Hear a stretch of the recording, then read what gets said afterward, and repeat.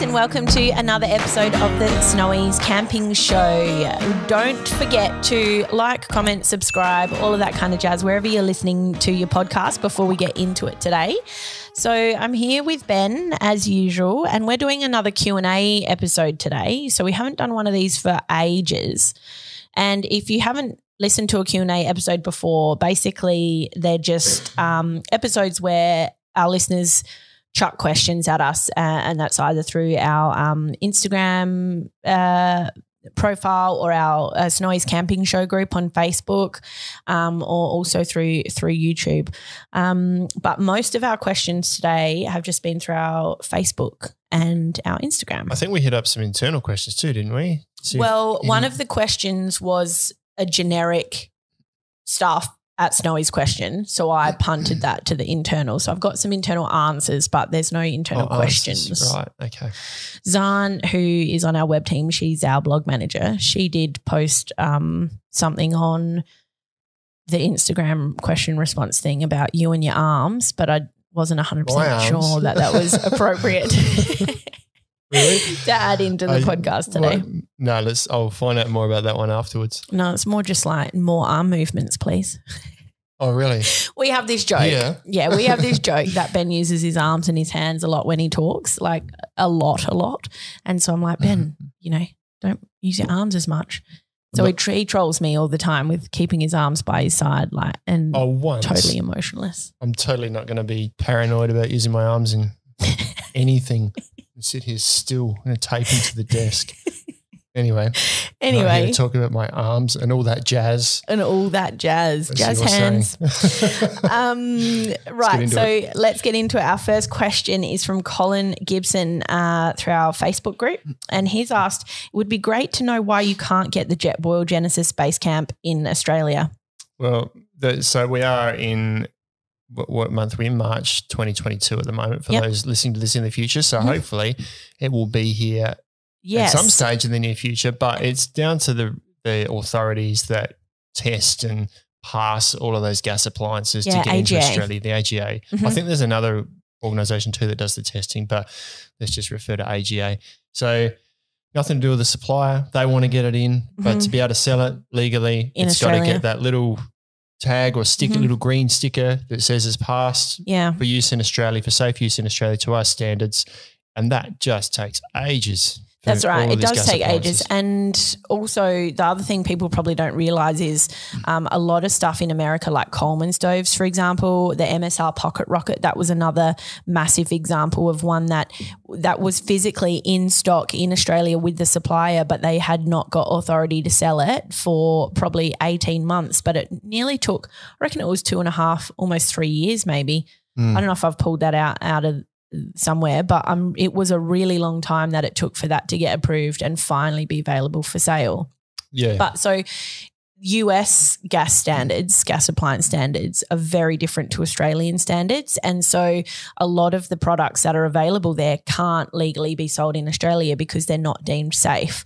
Yep. So often that process of approval, I think, also might come, like it's rigorous testing and things like that, but I think they also might liaise with the manufacturing brand as well, potentially, and to make changes. And I think that's why it also can take so long. And then that manufacturing brand might make a slightly different version of the stove or whatever gas appliance strictly for the Australian market. Do you know what it is about the Australian standards that are so far?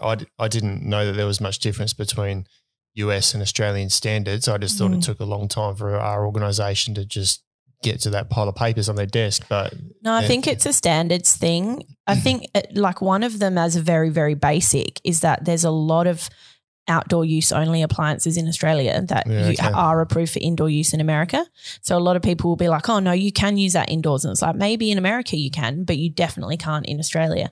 So sometimes it might just be as simple as making sure that the brand packaging and marketing and warnings is in line with Australian standards. And then sometimes it's also the actual physical product itself. But I don't really know what they are. A classic example is those, I think we still have them, they were Mr. Heater buddy heaters that we sold for many, many years. Yeah. And if you looked at the US site, they didn't really say you couldn't use it indoors, but everywhere in Australia, they said don't use it indoors. Yeah. And obviously it must come down to, like you say, to the Australian standards there. And they all come with that little diagram at the start that's got like the little line diagram of an enclosed shelter, an example of where you should and shouldn't use it, and airflow and all those things. Yep. So, yeah, they're obviously very strict for our safety. So nothing to do with the retailer or the wholesaler. It's when they can legally sell it in Australia. But on the actual Genesis, I can say that it is currently going through that approval phase and it's entering into the last phase now, but there's not really any time frame that can be given on how long that last phase will take. But I would be looking forward to seeing it sometime this year. Hopefully. Be good, yeah. I think manufacturers get it into that process pretty quick because they all know it takes so long. So yeah. Anyway, that's number one. Question number 2 from Harry Blades. And Harry is also asked if we can have a bit of a shout out to the listeners for their opinions on this as well. And that goes for all of these questions. Please give your opinions and let us know if we're off track as well. But he's doing a lap of Australia in 2023. And he wants to know ute canopy, camper trailer or caravan. Yeah, and he said he'd done a fair bit of his own research on this stuff already, but he still can't nail down a choice. I don't know. For me personally, I think it depends. And Harry, I will add this, Harry's a young fella with a partner, so he's not a family guy with kids to consider and things like that. I would personally go with putting a ute canopy on. I wouldn't bother trying to tow something unless you're okay to potentially leave it somewhere and even possibly pay for nights that your camper trailer set up somewhere if you want to go somewhere else that you can't access or tow into easily. You got fuel economy to consider. Yep. All that sort of stuff. If it's just the two of you, I would definitely go for a ute canopy. I'm with you there. Pick something easy to set up. And the money that you're going to save on the camper trailer or caravan, you can invest in the upgrades or GVM upgrades you need to carry a good rooftop tent, something on the back of that canopy. The only downside to that is if you are staying somewhere for 5 nights and you need your car, you need to pack up your tent each night. So just have a think about what rooftop tent you've got there. Some of those hard shell ones really are very easy to set up, and you could very easily set them up and pack them down each day. The other ones are still pretty easy, but do require some peg points and things just to sort of secure it down. But yeah, just for 2 people, you've got really accessible if you've just got everything on a ute canopy. That's assuming, I suppose, that he's got a cab chassis with like a leaf spring tray on the back or a dual cab, I suppose. But yeah, that would be my choice as well. Yeah. I think, in all the travels I've done, I have seen plenty of young couples towing a camper trailer or a smaller caravan. So it's definitely something that people do choose to do. But if it was me, I mean, on a recent trip that I just went on, there was a group of, I think, 2 or 3 couples that were traveling together, and they all had Land Cruisers and utes, and they were all just in their single vehicles. And I was just like, man, that's just the way to do it. Yeah. Because they can pull down onto a beach camp there for the night if they want. They're gone by 9 o'clock the next morning because there's not heaps of pack up to worry about. Yep. They were all sleeping in their actual cars and had sets up like that, so they didn't have a rooftop tent. But yeah, that would be my go-to. Yeah. So yeah, let us know what Harry should consider, or things that you've done if you've travelled around Australia as a couple. Yeah. And help Harry make up his mind. You need the next question? Yeah. Mal Lee. Now, he's popped this one into our Facebook group. Have you done a recent review or podcast of the Backcountry Outdoor Gourmet Company freeze-dry meals, please? Looking for something we can leave in the pantry of our camper for quick overnight stops. We were talking about this late last year of doing a bit more. We do sort of have something on the pipeline, trying to do something a bit more practical with reviews of these kinds. Yeah, a little bit more than here's a photo and I'll taste it and let you know what I think, because everyone's tastes are different, right? So we have discussed how we can maybe try and get the how these meals look, taste, feel, cook, sort of off a screen or off a bit of paper, and actually give you an idea on how they might taste as best we can anyway, short of being able to smell and taste it yourself. Totally. So we have got a little bit of that in the pipeline. That would probably be some sort of kitchen arrangement with you and I cooking. We've no idea actually how it's going to look yet. It'll be fun. We'll probably fumble our way through it. So we do. We haven't done a recent review. We haven't, but we can give our opinions on them. I mean, we can, yeah. They seem to be a bit hit and miss though. It's like some of them are really brilliant and some of them are like, not so great. But I've had ones where I'm like, no way I would eat this. And you're like, actually, it's pretty good. Yeah. So it's not like it's necessarily a blanket, oh, this is gross and this isn't. It comes down to personal preference. I'd say it depends when you eat it too. I've had them when I'm hiking and they've always tasted good.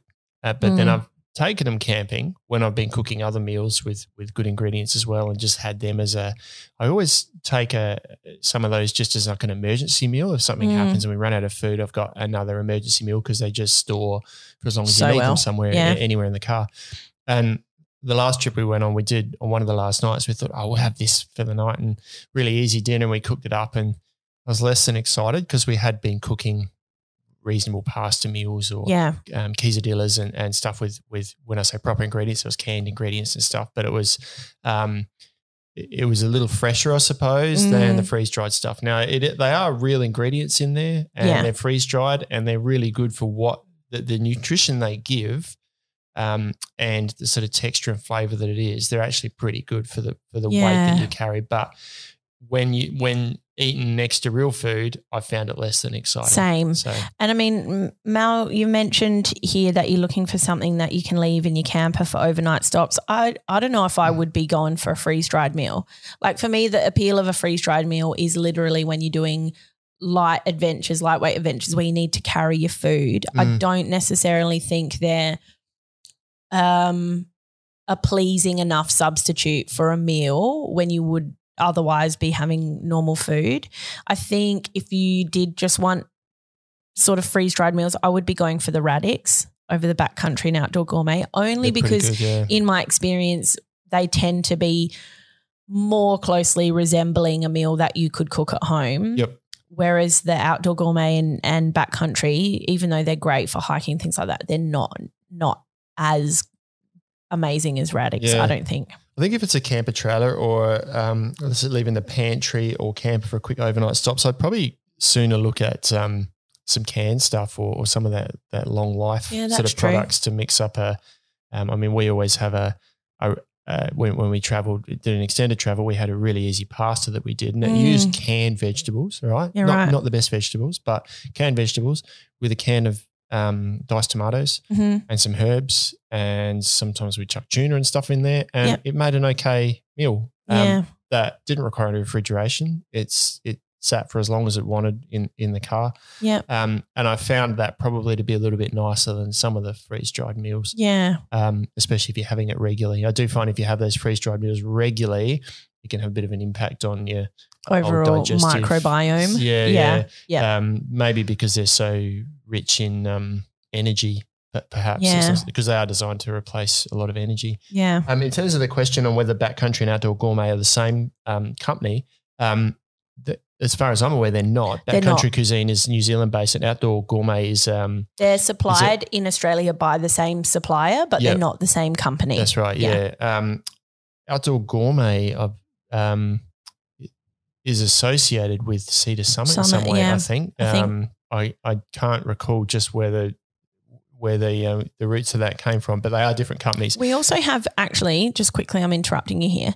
What's that other New Zealand company that we have on the shelf? Not Natural Life. It's called something else, and it only comes in 4 different flavors, but it's comes in like a vac sealed bag, but it's not dehydrated. They're Indian meals, aren't they? You can get a curry and what is it? It's I don't know what it's called. We've come totally unprepared. I mean, we didn't read the questions beforehand. Do you want to quickly Google it? That packaging is called retort packaging, right? Okay, so it's retort packaging. You could just put it in a boiling pot of water or something, and you get this curry or this stew because it's fresh. It's not rehydrated. So that could be a good alternative. Yeah, and they are Go Native. Go Native. Larry. We just had a secret whisper in our ear. Larry said it's Go Native. So they're basically, so that's retort packaging, right? I looked into this a while ago. It's the same as cans. It's retort packaging. Okay. So they're cooked in an environment that is, bug free. It's hot, and they're packaged hot and then sealed, so bacteria can't get in there. Yeah, right. So it's the meal cooked hot, sealed up. It's not dehydrated or anything, and then you just reheat it. Yeah. And you can actually get there used to be a brand that I don't see around anymore called, I think it was Happy Camper.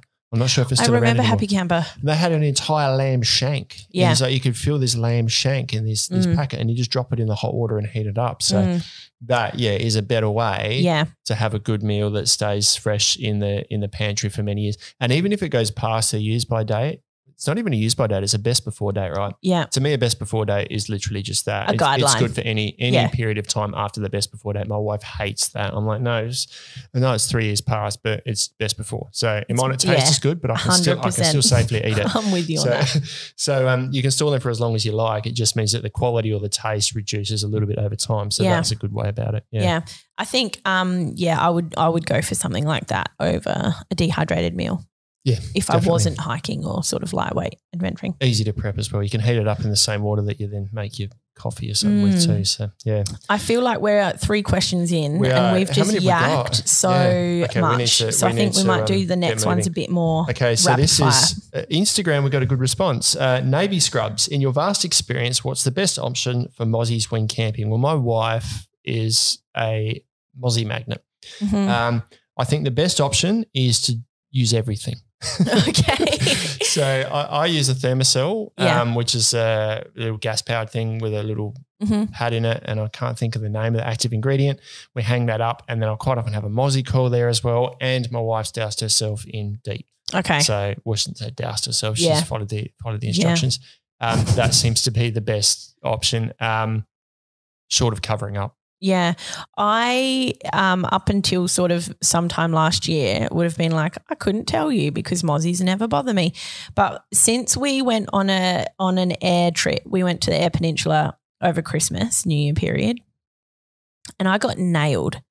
And I also got nailed with midgies because I remember in a podcast, I can't tell you what episode it was, but maybe the Creepy Crawlies episode possibly. Seems topical. I was saying how, I've never experienced midgies in South Australia, and someone was like, over on the Eyre Peninsula, they're rife. And I was like, I've never had them on the Eyre Peninsula. And whilst I was away camping, I was thinking of that guy who commented on YouTube about them, and I was like, oh my God, he's right, because I got nailed by midgies. I got nailed by Mozzies. First time ever, ruined my whole trip because we didn't come prepared for it because it's never an issue for me. So now every single time I'm prepared. Wow. And we've recently just come back from a trip to KI, and I bought a Mozzie net. And so because we're in the van, I've put the big box Mozzie net over, suspended it from the roof over the bed, and nothing ever gets in there. So I set that up at the beginning of the trip. That was amazing. Yep. But other than that, I use a Mozzie spray and try and cover up. I wear socks and, because I've not found Mozzie coils or the Mozzie sticks or any of that to be really very effective at all. And I was thinking about getting a thermocell because we, carry a JetBoil. So we've already used those gas canisters. Yep.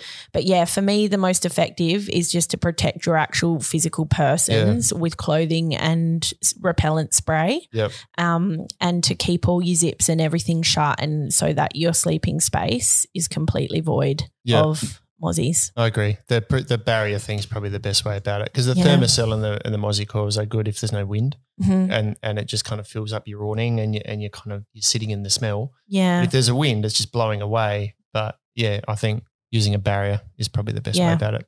You're probably not going to stop all the Mozzies, but you'll stop most of them if you've got a net over the top of you. Yeah. Let's keep going. Jessica Hunt, tips or tricks to help while camping in the rain. We have actually got an episode on this. Episode. No, as if you're going to remember that. No, I wasn't. I was thinking because I quote it a fair amount because a lot of people ask about wind and rain when they're camping, and so it's a good. Go and check out this episode. Eat my own words. I feel like maybe I want to say 7, but I could be wrong. We'll post it in the show notes. We'll post it in the show notes. So we have got a whole episode on that, Jessica, if you want more info on that. But enjoy it. firstly. Yeah. If it's windy and rainy, it's the pits. If it's just rain, and you just need some shelter, enjoy the pitter-patter of the rain. Just be prepared. It'll sort of be prepared and be aware of the weather in advance. Check out your weather predictions and stuff from BOM or your local agency before you go so you're ready for it. Make sure you got all your guy ropes out and your fly is fully tensioned so that rain is funneling off efficiently. Make sure you've got somewhere to shelter or socialise that's under the cover. Because if you've got a smaller tent or a tent where you haven't got room for socialising in it, it can be a bit in the pits, like make you feel like you're stuck. So just an extra tarp or something that you can string up between tent and car or something. Extra tarp or a gazebo or something if you've got it. If you're going in a group, try and maybe work out something together. We'll post the show note, the link to that episode anyway. But post the link to that episode as well because that's got a bunch of other interesting stuff. Next one's easy. Max from Instagram says, when you going to open a store in Sydney? Well, we're not. Sorry. We don't actually know. Yeah, probably. It's not. At the moment, it's not on our radar at all. From the point of view of us sitting here in the podcast room anyway. That's true. And there's other people elsewhere who I don't know what the plans are, but nothing we're aware of. So sorry, but we have an awesome online store and we'll get it delivered to you as quick as we can. So sorry, Max, to disappoint you there. Eva, Walking Life. Best sleeping bag for bigger people. Well, if you're saying bigger as in more cuddly like me, or you're saying bigger as in more tall like you, then there's a couple of different options. Cedar Summit bags and some other brands as well, but Cedar Summit do long versions, which you fit into a long, don't you? Yeah, I just fit into a regular. Okay. Because I'm 185 and most regulars about 183, 185, and that seems to be give or take 5 centimetres a lot of the time. Yeah. But for comfort, I usually go along just to give me that little bit of extra space. Yeah. I think my partner's 191 and I think he fits into a long. 191. I don't know your partner. He's tall. Yeah. He's quite cuddly too.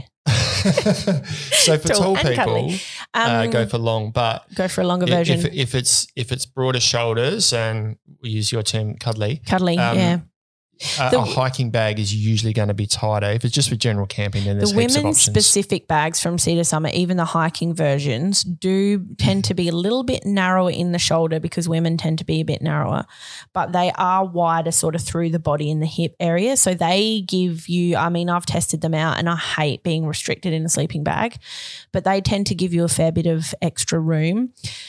But they do they've changed the name of it recently, Amplitude. I'm pretty sure it is. They do a down amplitude and a synthetic Basecamp, which do compress pretty well, and they come in 2 different warmth ratings, and they are like a huge, big sack sleeping bag. You know when you look at them, they just look like a huge, big cocoon, but with loads of room. Yep. And when you're in it, you feel like a Michelin man, but you do have loads of room. And that's sort of, I need to upgrade my sleeping bag, and I'm tossing in up between getting that and getting an Amplitude because I don't like restricted bags. I get a bit claustrophobic. Yeah, okay. But the Amplitude and the Basecamp series, have a look at them online, Eva, because you'll be able to, I can't describe the shape really very easily. But I know what you mean, yeah. Because mummy's shape is kind of comes out at the shoulders and then tapers down to the feet, right? Yeah. And you've got different sort of shapes. So women's bag tapers out a little bit further, but you're just saying it just kind of balloons out. It's just like a giant, it looks like a giant big balloon, a big fluffy balloon. Yeah. Okay.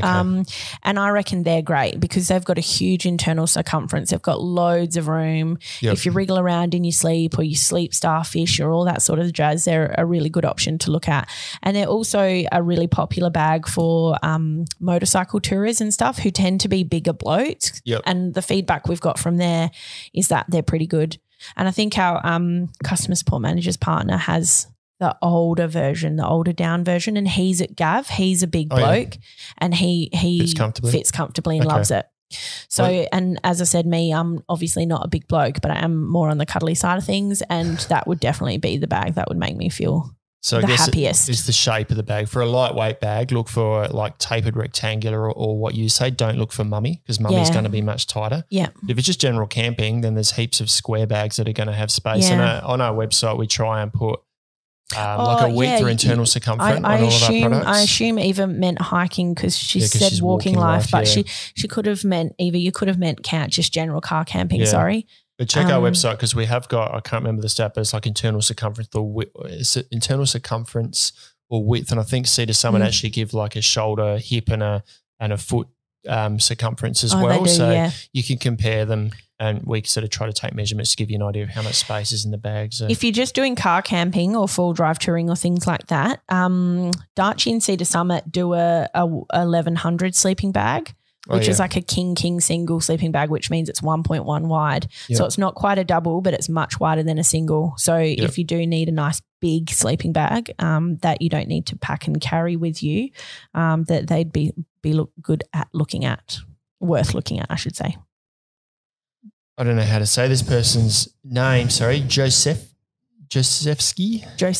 Well, it's an Instagram handle, so it's mattress toppers for swags. I'm not 100% sure. I just buy mattress topper. I would just go to Target, Kmart, Spotlight, any of your homeware store, and just get mattress toppers. They're like something you put on top of your mattress just to make it a little bit extra squishy. Oh, okay. A little bit of extra squish and comfort or whatever. You can get ones that are that have like the walls on them, like a fitted sheet that tuck underneath the mattress and hold them in place. And you can also get ones that are just a top, like a topper, and it's just like an extra mattress pad.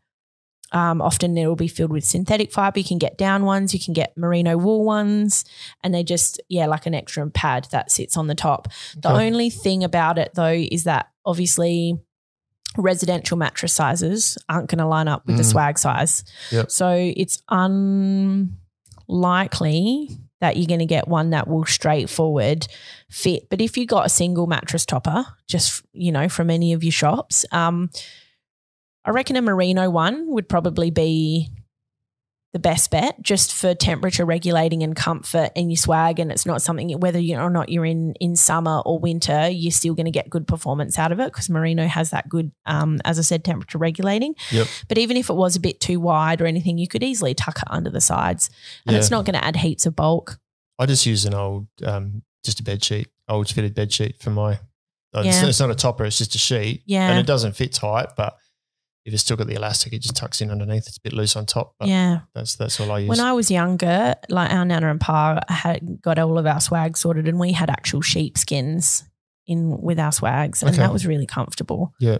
But I just think, you could just pick one up at a homeware stores. There's no sort of mattress toppers specifically for camping. So next one's easy. Mm-hmm. Because we don't know. Well, I do. I actually do know about this. But our website should have the latest detail. Well, Ron Doggy Dog has asked when will you have the Ron Doggy Dog. Ron Doggy Dog. When will you have the Zempire Air Force One in stock? Well, we won't because it's a Tent World exclusive with Zempire. Right. So some brands will specifically allocate some models within their range to be exclusives at different retailers. Okay. And the Air Force series is exclusive to Tent World. Okay, there you go. Sad for us, but not sad for Ron Doggy because he can still get it. Yeah. I thought we used to have it a long time ago. Maybe the V2. It's the version 2 now. Oh, righto. Okay. Yeah. Okay, Kobe Smith, 2007, how to fix snapped swag poles. Well, if it's a snapped swag pole and you're talking either fiberglass or alloy, you need to replace it. The broken section. I think Darchi do a little repair kit, which comes with a length that you can cut. They do two different swag pole repair kits for aluminium. Yep. One is a segmental swag and the other one is a dome swag repair kit. So something like one that has the arched hoops versus ones that have more of a, I don't know what you'd call them. They're not a hoop. They're more like they've got little angles on them and they're, that's called a segmental swag. If it's fiberglass, then you can just get replacement, same diameter, fiberglass poles. You cut it to length and replace that section. But if it's broken, then usually your swag, most swags will come with a little sleeve that a lot of people say, well, what is this sleeve for?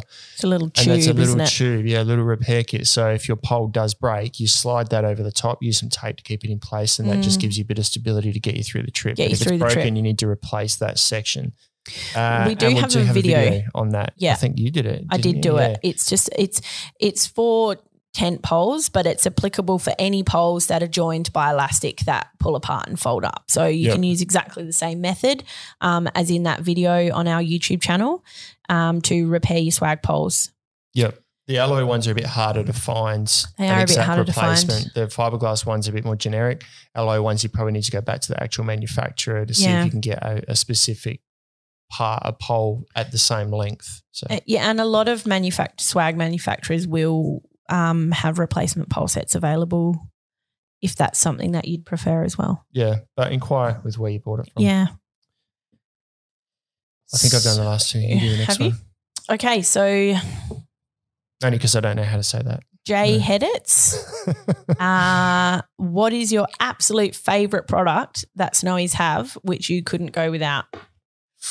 Oh, I haven't read these questions in advance and so I'm not prepared. Well, AeroPress, of course. You AeroPress with your coffee.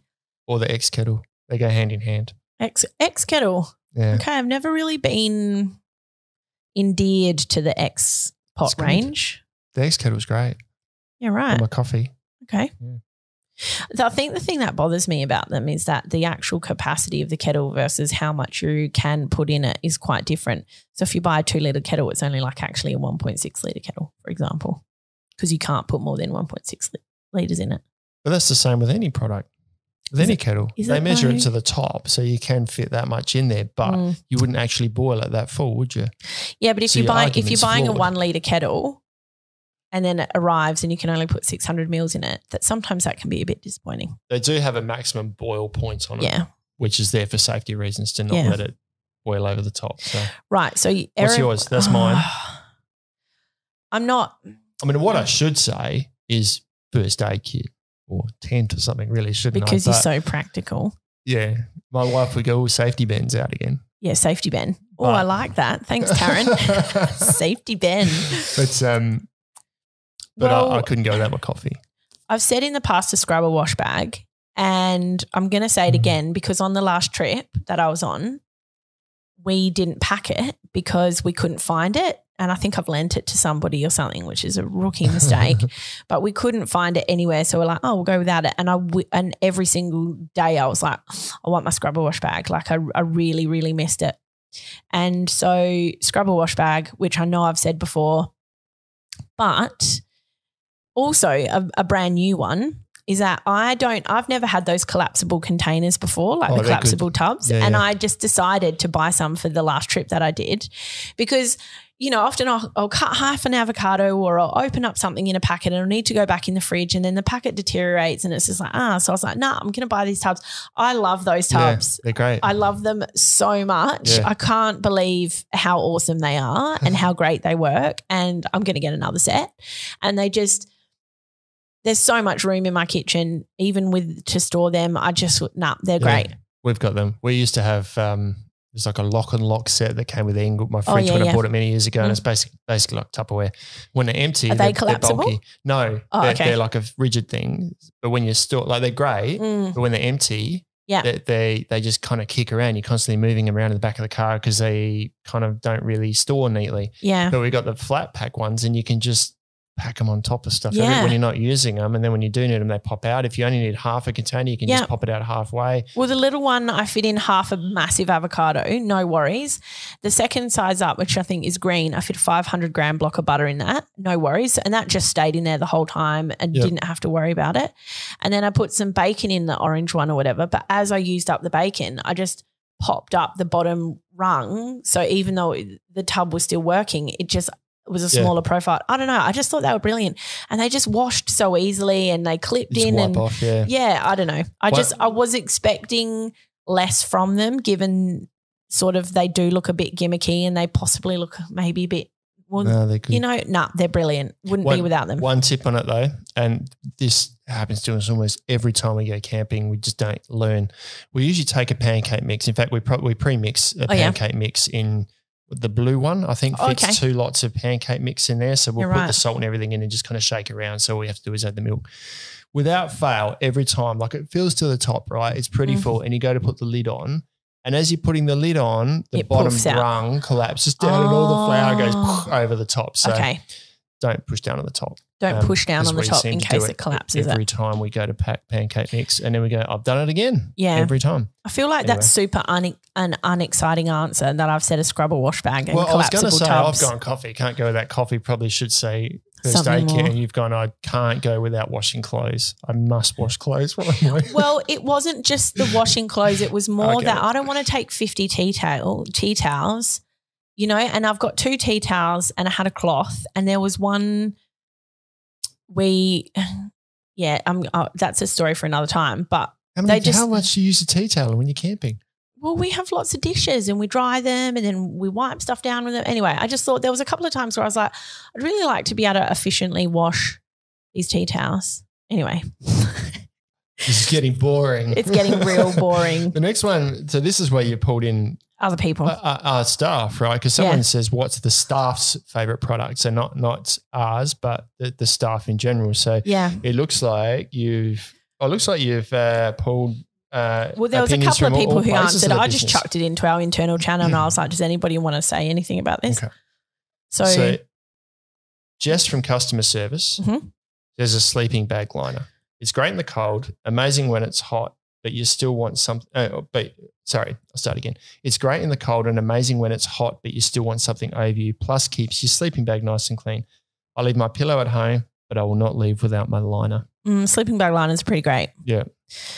Sam from CS as well, customer support, she said trekking poles because they help reduce the load on your knees and they're great for pulling you up hills, and they're also brilliant for testing the depth of mud holes on the South Coast track in Tasmania before your walking buddy goes hip deep. I think I've seen photos of that. I think I have as well.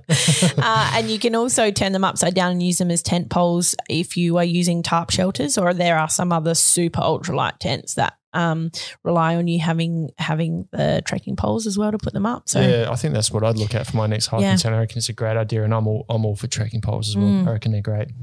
Now, Lane from the web team, this one should be interesting. A soft-sided cooler. Right. I always bought a 6-pack en route to a barbecue. I think he's referring more to just going to a party than a camping. Well, I said the staff's favourite product from Snowy, so it doesn't necessarily have to be camping related. So this is him just being a little bit tight here as well, because he's always brought a 6-pack en route to a barbecue to only drink a few and leave the rest behind, not anymore. So he just doesn't want to fill up someone else's fridge and leave his beers there. Exactly. I mean, that's usually the polite thing to do, right? So we'll get into him. He also says luggage scales no longer get burnt at the Jetstar desk with an overweight bag, except I think we stopped selling these. I thought we still had them. So I think he just maybe needs to stop packing. I think we sell luggage scales generally. I don't know if it's the same. Yeah. I think maybe he just packs too many socks or something. He's an overpacker like me, probably. Probably. So Corey from IT, I think I've noticed a theme here with the beer. I wouldn't expect anything less from Corey. No. He said his absolute favourite products are a fridge for beer and the Cedar Summer X cup, which is another one of those collapsible cups for beer, and a PackSafe waste wallet to keep his money safe for beer. So I think, and he's finished with smile. And he's finished with a smile, exactly. So I think that Corey might be thinking, well, I don't know, a PackSafe waste wallet I think is something you take when you travel, right? Yeah. So maybe he's just dreaming about international beer. Everyone's dreaming about international beer right now. Lise, your friend Lise, is right on my level here. AeroPress plus Delta insulated cup. Let's get our priorities straight, folks. Coffee, I agree with that. The Delta insulated cups are brilliant. Yeah. I've got an uninsulated version, but the insulator's just got that kind of quite dense neoprene around it. My Delta insulated cup, I reckon Lise bought it for me, maybe even. Yeah, right. But 11 years ago? Oh, no, I bought it for myself because I was working at a different outdoor store here in Adelaide back then, and I remember being pregnant with my youngest, so that would be about 11 or 12 years ago. Yeah, right. They're great. Michael from the web team, a round Jaffle iron. Now, I was talking to Michael about this because... Let's pick up a couple of cheeseburgers on the way for campfire snacks. I did ask Michael about this. I was like, what cheeseburgers are you talking about? And he was like, oh, just go past Macca's. Like a whole cheeseburger. You just buy a whole bunch of cheeseburgers and you chuck them in your fridge. They don't go off, right? Yeah, that was what he was saying. He was like, it's Macca's. It doesn't go off. And so, he loves to buy a whole bunch of cheeseburgers and chuck them in his fridge.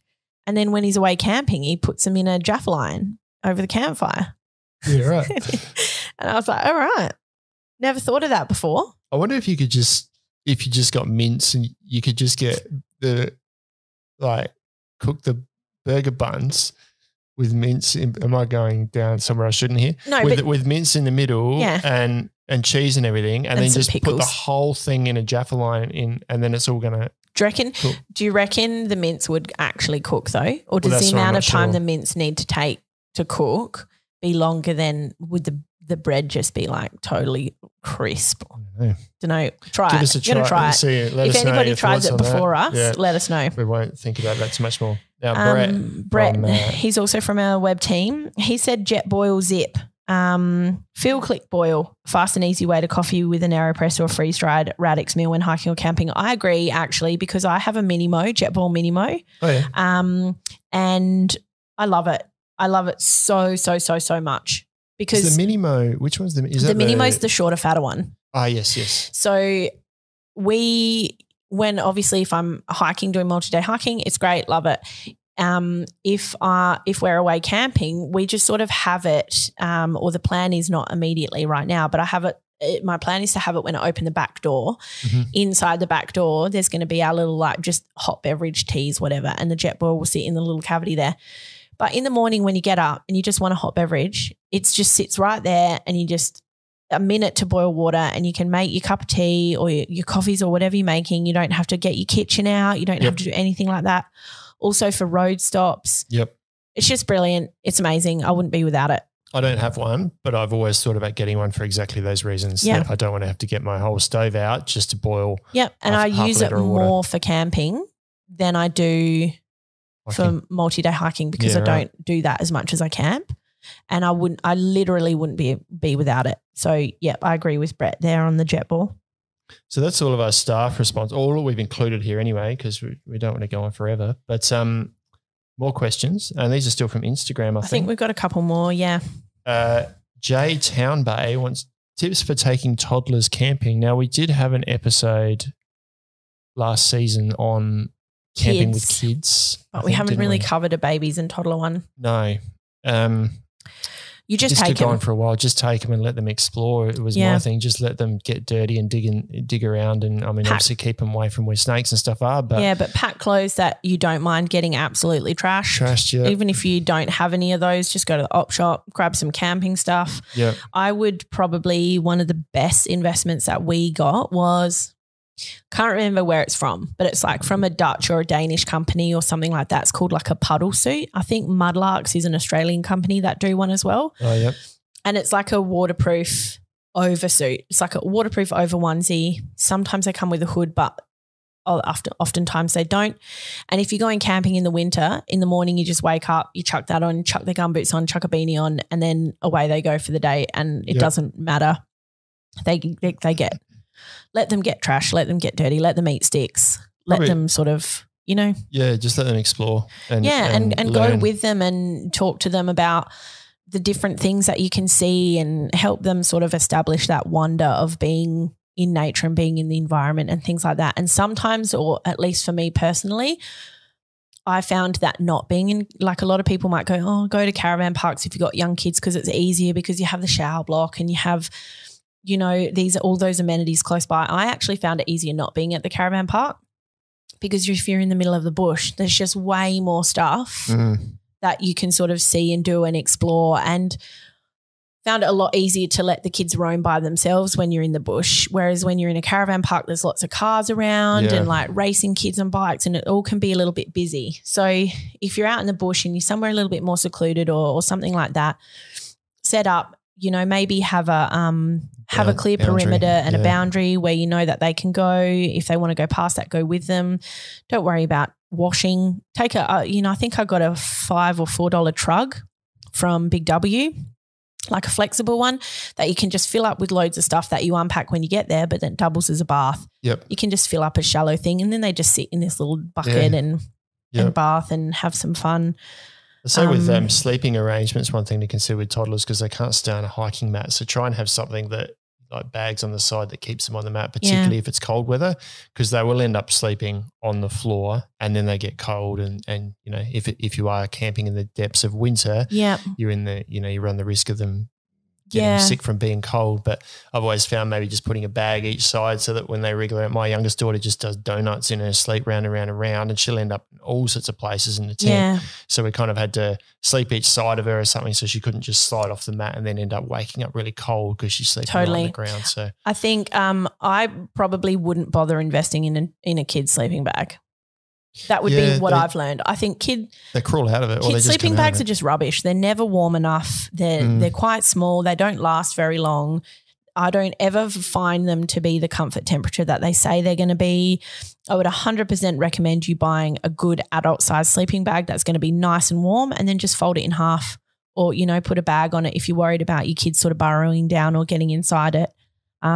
But get a decent sleeping bag. Polar fleece onesies are amazing. You can get them real cheap, but they're always a good winner. The kids' sleeping bags used to be better, but the recent ones are, I don't know. I think we had a couple good for sleepovers really early on when I had the kids that were young, and I just was like, nah, they're just not good. I just don't like them as much. I just think, I don't know why, but it seems like outdoor adventure companies, when they're making things for kids, they also think, oh, kids don't need quality, and it's cheap, not necessarily right. Well, I've got a kids one from a long time ago that was good, but I don't think the latest ones are what they used to be. So, snacks, loads of snacks too. Snacks that they can keep in their pockets is good. Yeah. But I think we've sort of, that's all I've got really. Yeah. I was going to ask the next one, JB Coaching.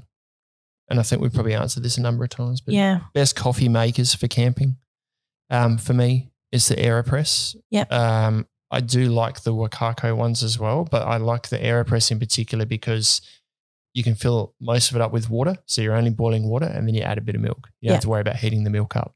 Whereas the Wakako makes more of your traditional espresso. Yeah, like a 30 ml shot. So you make a shot and then you got to heat the milk up as well. So I guess if you set up to do that and you're happy to wash the dishes and everything afterwards, then go for it. But I prefer the AeroPress because it's just, you make the coffee, you rinse it off, put it back in the bag, and you're done. A little bit of milk, like it's just so easy. I think the AeroPress is brilliant. I don't know anybody who has an AeroPress that doesn't like it. No. Do you know Brett, who made a comment here, he was the one who said the JetBoil was his favourite. He's bought an AeroPress recently and for some reason ended up doing some research into AeroPress and found some page where people have got tattoos of AeroPress on their arms.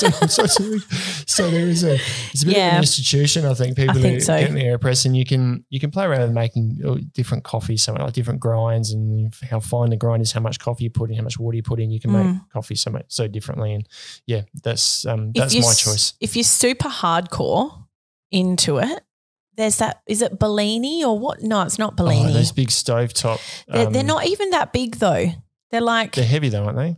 I we don't even know if we're talking about the same thing yet. The big silver stovetop thing that does your espresso, but it also froths your milk at the same time. Yeah. It's got like a boiler on it. They are quite heavy. Are they? I think they're reasonably big, but it's doable for camping. I got the impression that they were sort of not much bigger than a 1 litre drink bottle, but shorter, a little bit wider, but shorter. Maybe, but then there's bits sticking off the side and stuff as well. I think. What are they called? Oh, I can't think of the name of it. But we'll basically, it's you boil the water, and as the water boils, it builds up pressure, right? And then it uses that pressure to create the shot and then to steam the milk. Yeah. So you're making a true.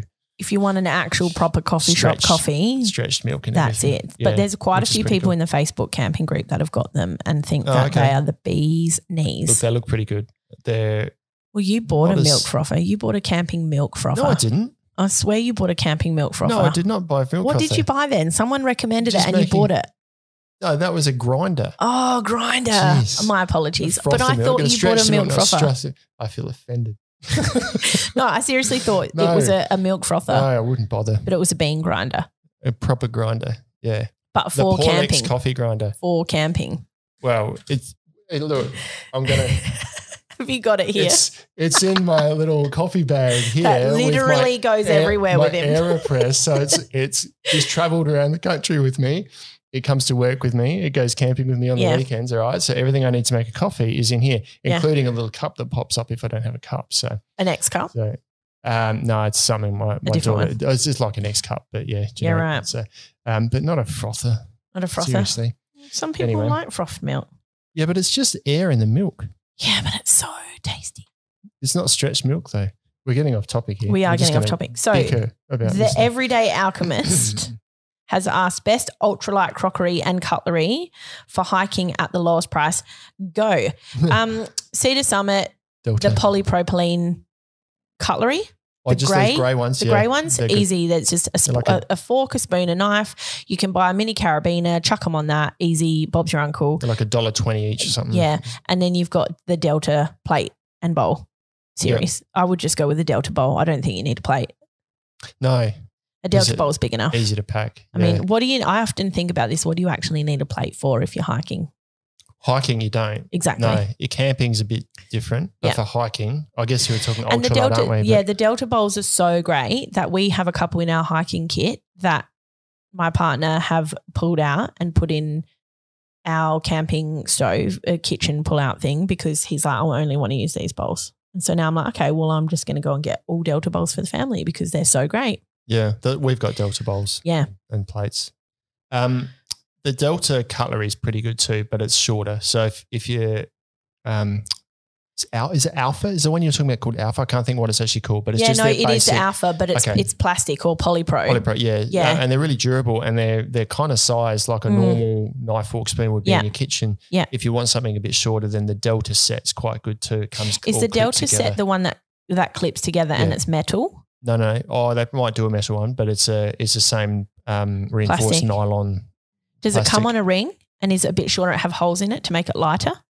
No. Oh, no, that's the Alpha Light set. Oh, yeah. This is a Delta set, which is the flexible plastic one. There's 3 things in there and they clip together and a little carabiner just holds them all together. And they come coloured. They come coloured. Yeah, I don't like them. I'm not a fan of them. They're not like the other one, a traditional for me personally, when you're eating food, if your cutlery doesn't feel good to hold and it just isn't, your food isn't as good. And for me, the Delta cutlery might be amazing and some people might love it, but it's not for me. Doesn't give me the ultimate eating experience. This comes from someone who takes like actual proper metal knife, fork, spoon camping, right? Yeah. Yeah.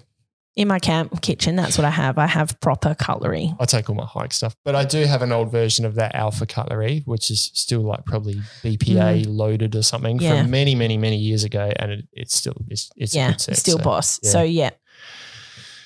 Last one. Two girls go walkabout. I think Brett's put this on it. Do you know where I left my glasses?